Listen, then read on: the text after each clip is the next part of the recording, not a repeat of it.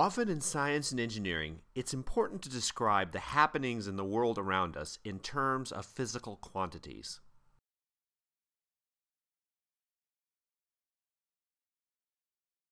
If we want to describe an object's motion, it's clear we're going to need a physical quantity that says something about space. We can use length for this purpose.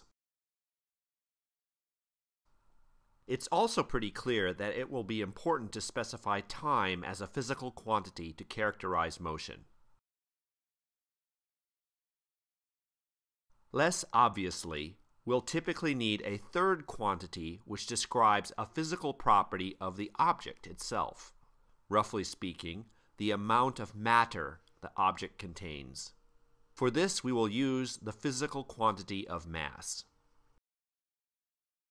A little bit later, we'll discuss why mass plays a key role in understanding and predicting motion. Now, length, time, and mass are considered the basic physical quantities we need to describe motion because almost all other physical quantities we'll need for motion can be systematically organized in terms of these big three as part of a process we call dimensional analysis. In this process, basic quantities like mass, length, and time are considered fundamental dimensions, meaning they can't be described in terms of any other physical quantity. And the dimensions of other physical quantities can then be expressed as products and/or ratios of the fundamental dimensions. Dimensional analysis is a very useful tool for us to keep in mind. For example, if we want to check whether our answer to a physics question is meaningful, we can examine, separately, the dimensions of the left and the right-hand sides of the equations we used to obtain our answer. Physically meaningful equations must have the same dimensions on both sides, so dimensional analysis can help us determine whether we've made some kind of mistake in our work. Now, when we go about measuring motion quantities, we will need a set of standards, or units, to help us compare our measurements. In this course, we will use SI units, which are commonly encountered in science and engineering. In SI units, each of our fundamental dimensions has a corresponding fundamental unit, and the units of all other physical quantities can be expressed as products and/or ratios of the fundamental units. Dimensions and units are closely related. For example, the process of checking our units for an equation is similar to doing dimensional analysis on the equation. However, it's good to keep in mind the distinction that units refer to a particular way of measuring physical quantities,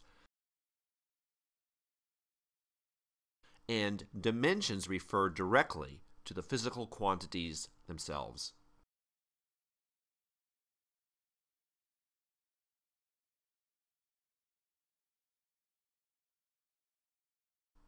We will frequently need to handle measurements expressed in units that are different from the SI system, so we'll need to be able to convert units.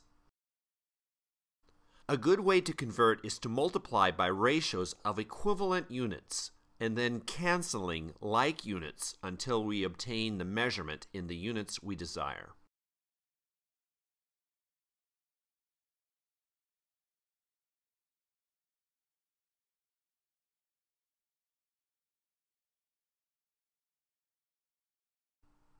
Whenever we work with units, it's good to try to use the units to help us develop a sense of scale, how fast or how slow,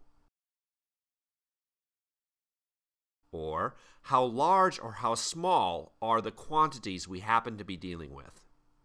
We know from common experience that a sense of scale is important. For example, if we happen to be standing in line for something, then we know that there's a big difference between waiting for a few seconds, or a couple of minutes, or a number of hours, or for several days. Here's a good way to start developing a sense of scale for our work here. Whenever we get an answer, expressed in some units, to a particular problem, let's try to categorize the answer as being something that's either at a scale we run into in everyday life, or at a scale much larger than everyday life, or at a scale much smaller than typical for everyday life. If we practice this enough, pretty soon we'll start doing this almost as second nature, and it will be helpful as a quick check to see if our results are in the right ballpark.